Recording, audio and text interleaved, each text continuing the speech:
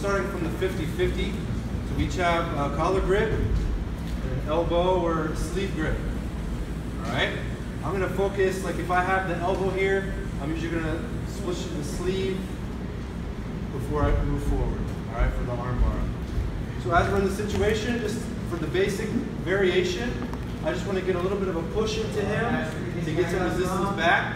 And my right hand is the one on the lapel. It's going to be my right foot that comes across, okay? Like that.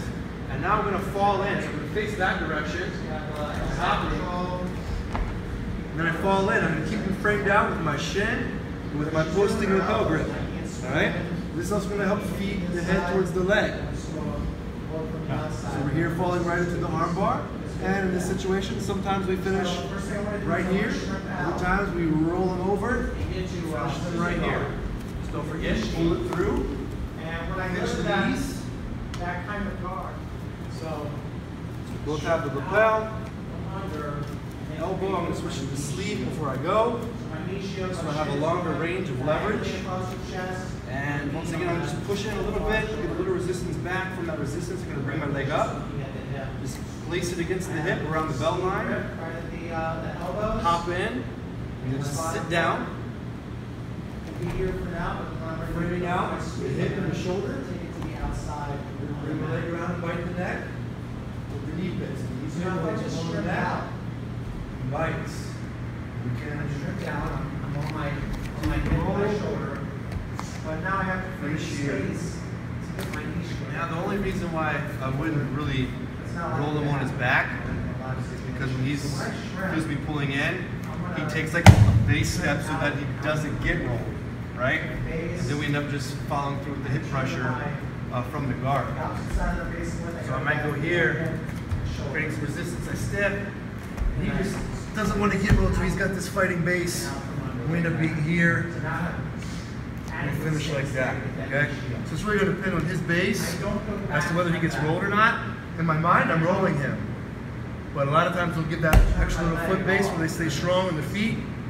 So the leg's coming around, and we're almost rolling him at the same time, but if he catches himself, we just keep the hip pressure. So one thing that's important is that I'm not trying to get into the armbar position and then finish the armbar with the hips, just like we talked about in the guard. The hips are aggressively moving into the armbar.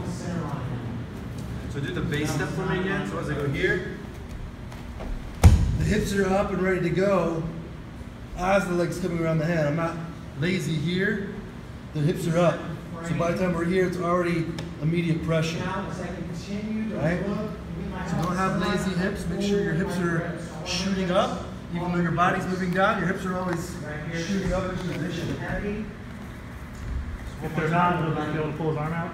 What's that? If they're not shooting up, if they're not engaged, will they be able to pull his arm out? Yeah, it'll be easier for him to get his elbow loose, and it'll be harder for me to create leverage, of course. Ideally, I have a fully extended arm, my hips up, and my shoulders hit the mat. So here we'll do the roll this time. So here, like all the way through. The roll would just look like that. And this is like my anchor. This pulls me right up into position. And then I can pull through and let go. And get the finish. So I should keep my grips until I'm ready for that final, right? So keep the grips until the very end. That's going to help me, based on what he does, follow through with him.